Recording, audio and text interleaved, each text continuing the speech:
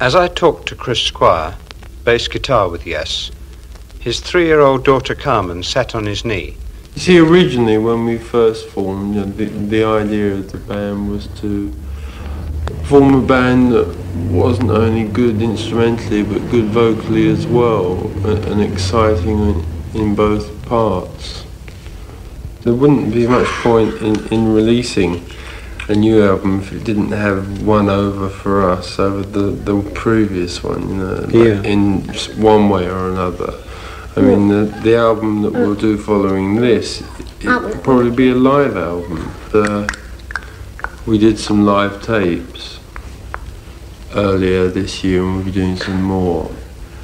And you know, they really knocked me out, more than anything we've ever done in the studio. And we will be recording some more stuff for this album, which will just be live versions of the studio tapes, basically. But you know, really, a live album is to sell a feeling, not a song, really. Yeah.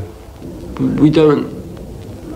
It's not that we particularly want to do a lot of jamming, because you know, we all get much more pleasure out of playing within an organised structure.